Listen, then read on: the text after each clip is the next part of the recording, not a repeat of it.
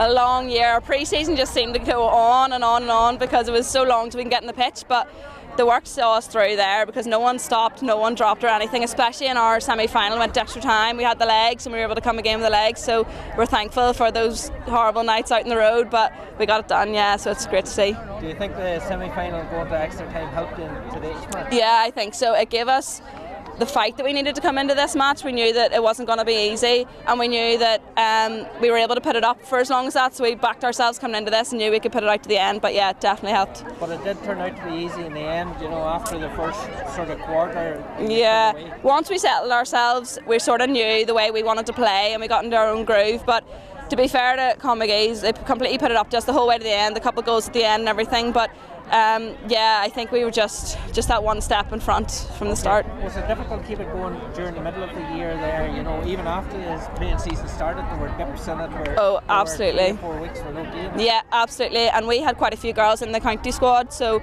without having them coming in to lead the squad, it was difficult. We had such a gap between the league finish and this, so to keep the momentum going was hard, and it was just constant training, and even now we're having to train under lights in the dark, so it was difficult getting it going, but it's worth it in the end for nights like this, so we're really pleased. Okay, and you finished with top scorer with 2 goals and 4 points then.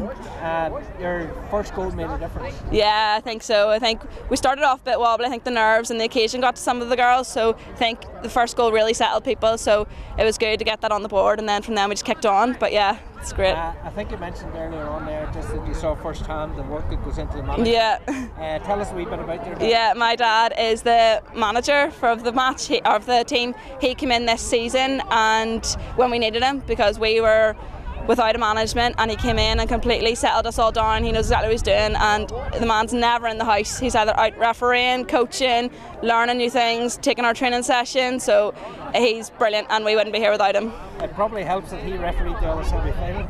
No, he refereed Conmagee's junior game. Oh. He wouldn't have been allowed near the semi-final, unfortunately. He does referee. Yeah, oh yeah, he's brilliant for it. He's refereeing flat out, and I'm sure everyone's so grateful for it because it's so difficult to get officials, so he's always there to help out. Like, there's no better man for it. He's looking forward to Ulster. You have a break maybe of a couple of weeks? Yeah, a couple of weeks, I think the 24th or so. But yeah, done a bit of homework already?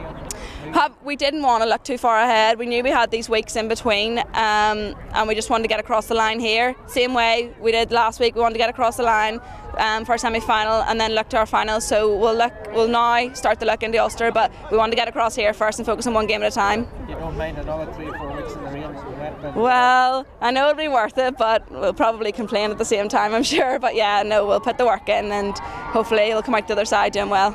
Okay, thanks very much. Thanks very much, thank you.